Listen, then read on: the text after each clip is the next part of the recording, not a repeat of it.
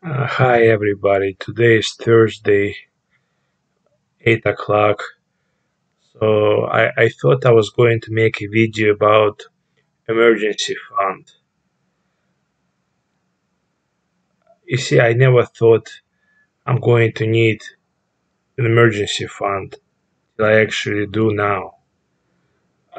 People say that you need to save about 3 months worth of your expenses, anywhere from 3 months to 6 months worth of your expenses. But I thought if I'm working and everything is fine, then I will not need an emergency fund. And the same thing goes for the AAA. I have a car, I'm thinking, should I enroll in AAA or not? And I thought I didn't need to do that till I actually got a flat tire. And when you get a flat tire, you begin to worry because you don't have any AAA, you need to do something. And then I did eventually enroll in AAA, and now I'm a proud member. And coming back to the emergency fund, I have one with East Boston Savings Bank. And again, the reason why I selected East Boston Savings Bank, because it was a high yield bank. They offered one of the highest interest on savings in the country at that time. It was something like 2 point something percent, but it was one of the highest, if not the highest, interest rate they offered. Right now, if you're looking at the interest rate they offer now, they cut their interest rate, and right now we have it. Let's see here. Let me click at the account. You see, they paid for the last month. They paid $7.61, and right now, let's click on the view account information. Right now, they're offering their interest rate is 0.62%. And the last statement API interest rate earned was 1.33%. And right now there has been a cut, and I'm sure even this interest rate 0.62% will go down significantly. I don't think they will continue in paying that, but it doesn't really matter right now, since every single account that I have, whether it's an investment account or high yield savings account, is suffering right now. So I'm not getting any very high payments or whatever. But I just want you, the reason for making this video is that I really want you to open your emergency fund account, or if you have not started it, please start. Because right now we are going through some hard times, and I don't really know, and I'm sure you don't really know what's going to happen tomorrow.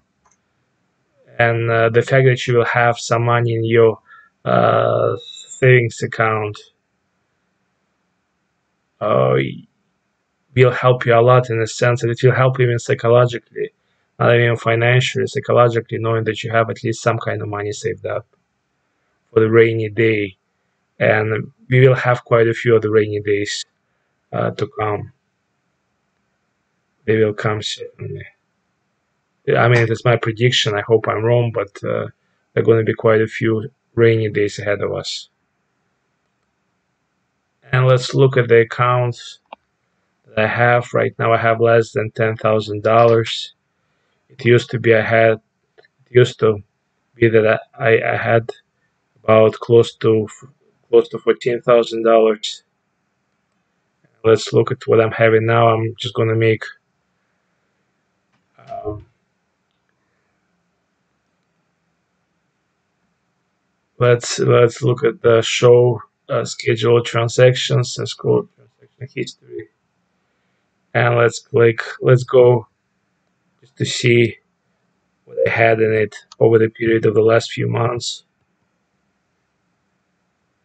And also, before I do, I would ask you kindly to subscribe to my channel. I see the number of my subscribers has increased. However, I still have a very long way to go. And I know that 80 of you who are watching my video have not subscribed to my channel, and 80% of people who are viewing my videos. Only about maybe 10 or 20%. I look at my statistical data, and unfortunately I cannot remember. But most of you uh, who watch my video even all the way through, they don't subscribe. If few of you who do, I really appreciate it. It's gonna give me motivation and drive to keep watching those videos. Even though the video about the emergency fund account is not very popular, they don't get as many views um, as the videos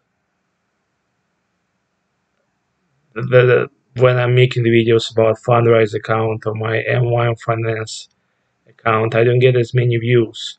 However, I feel like today it's very important to make this video because the reason why I know some of you are throwing money at your M1 finances and buying all those stocks and bonds when they're low. There are some bargains out there, but I really want you to think about this one. So let's look.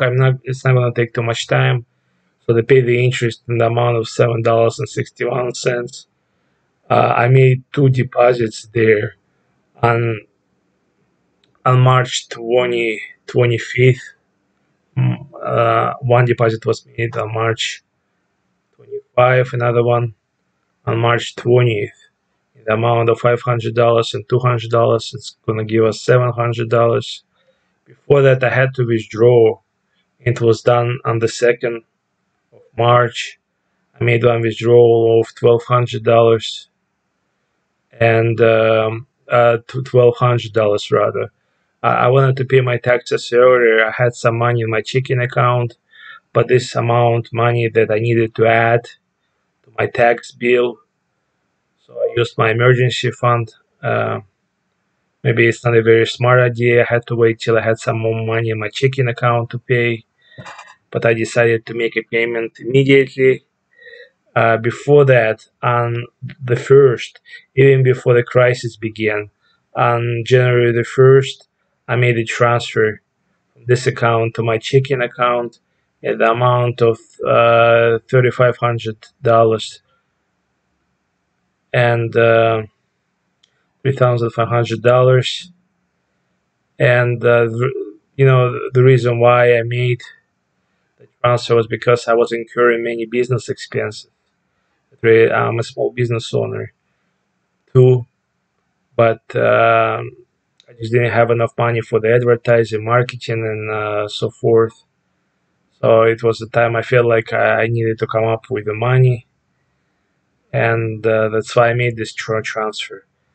Maybe I needed to wait, but I just couldn't wait because I felt that my business needed additional funds.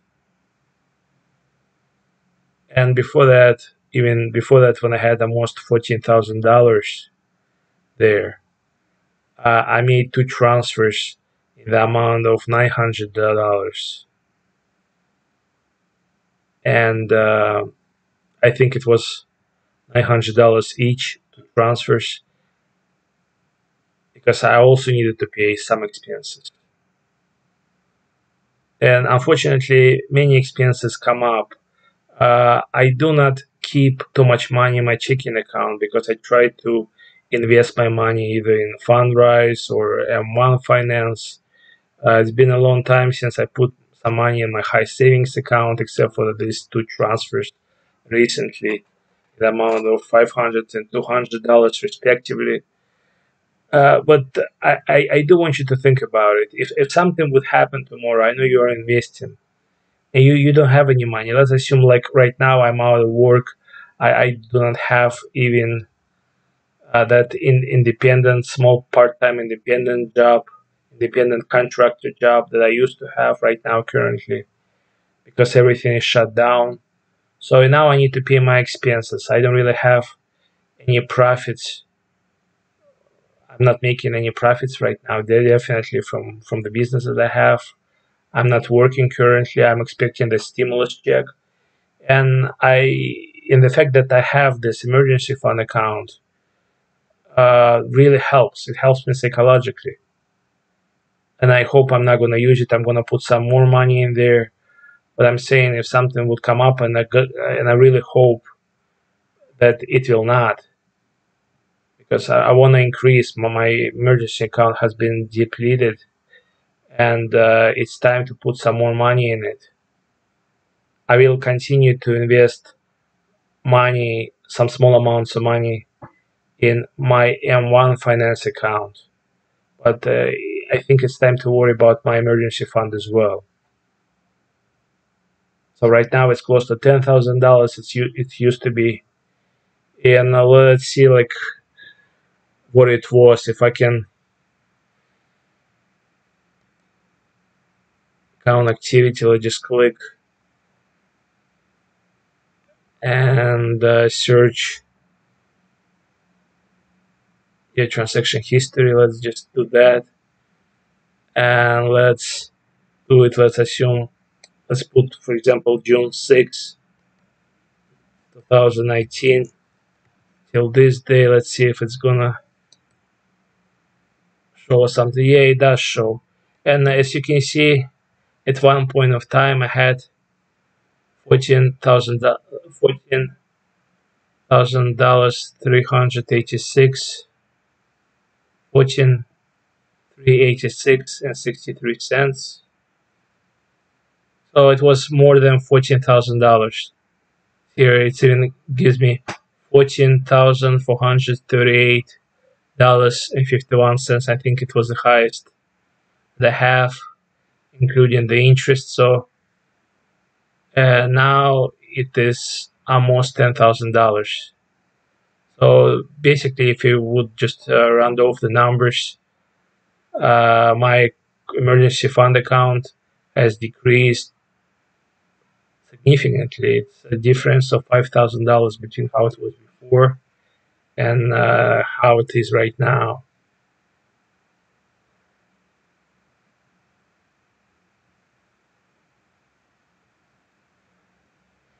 And lastly, I just want to say what my goals briefly, and I will make a video on that.